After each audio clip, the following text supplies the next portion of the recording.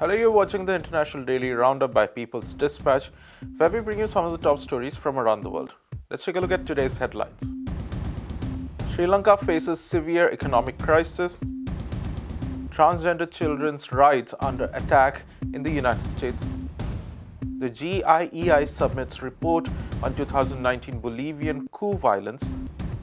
And countries agree to form Global Plastics Treaty. We begin with Sri Lanka, which is in the midst of a major economic crisis driven by a depletion of foreign reserves. The government is struggling to pay for essential imports, leading to severe shortages of basic goods and fuel. Oil prices are reportedly hovering around $110 per barrel. On March 2nd, the government announced nationwide rolling power cuts of 7.5 hours a day. There are also warnings about potential disruption of public transport and water supplies.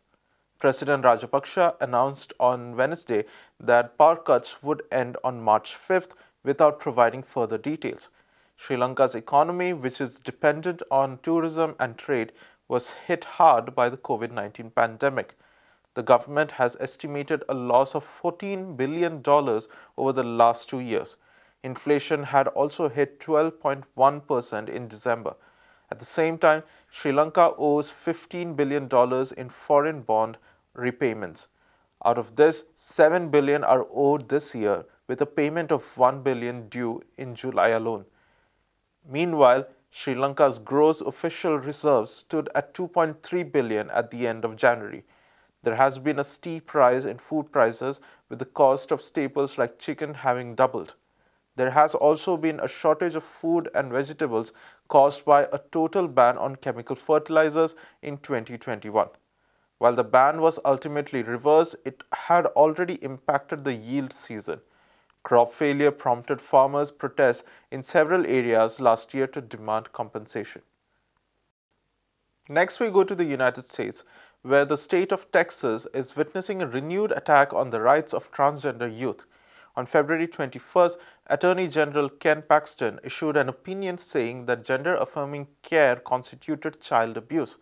This includes hormone or puberty-suppressing drugs and gender-affirming surgeries. Soon after, Governor Greg Abbott directed the Department of Family and Protective Services to investigate parents in providing such care for their transgender children. He stated that licensed professionals and even the general public would be required to report parents with criminal penalties for failure to do so. While the order itself was not legally binding, its impact was severe and immediate. An investigation was launched into the family of a 16-year-old trans child. On March 1st, the American Civil Liberties Union and Lambda Legal filed a lawsuit on behalf of the parents. They argued that Abbott's order had violated the Texas Constitution and the constitutional rights of trans children and their parents. They also added that the directive had not been properly issued per state law. A court in Austin temporarily halted the investigation into the family and a psychologist on March 2nd. It found that the family would suffer irreparable injury if the state's directive was enforced. However, the judge has allowed similar child abuse investigations to proceed in other cases. The state attorney general's office has also appealed the ruling. The court will consider the arguments presented by the two rights groups on March 11th. Moving on, the Interdisciplinary Group of Independent Experts, or the GIEI, has submitted its final report on the 2019 coup in Bolivia. The investigation was presented to the Permanent Council of the Organization of American States on March 2nd.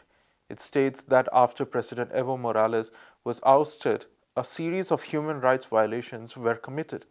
These pertain to people's right to life, personal integrity, freedom, and security. The report notes that coup leader Janine Áñez declared herself president and issued Supreme Decree 4078. This exempted military and police personnel from criminal responsibility.